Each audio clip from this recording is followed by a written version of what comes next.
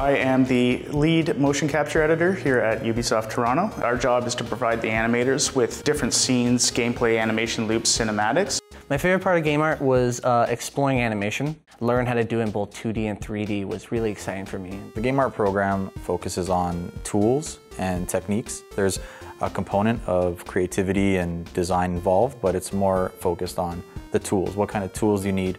What are the techniques? How do they work together to ultimately build the art component of games? Students will build 3D assets. The idea is to get them started in building these small building blocks of a larger level. So the game art program at George Brown, I took the animation path, which allowed me to dig into sort of some of the animation programs, things like Maya, which I actually still use to this day. One of my favorite things we did in the program was at the final year we had to all work in groups and work together to produce a little movie vignette. So we all had our different roles and we all had our deadlines to meet, and it's very, very similar to working in an actual video game studio.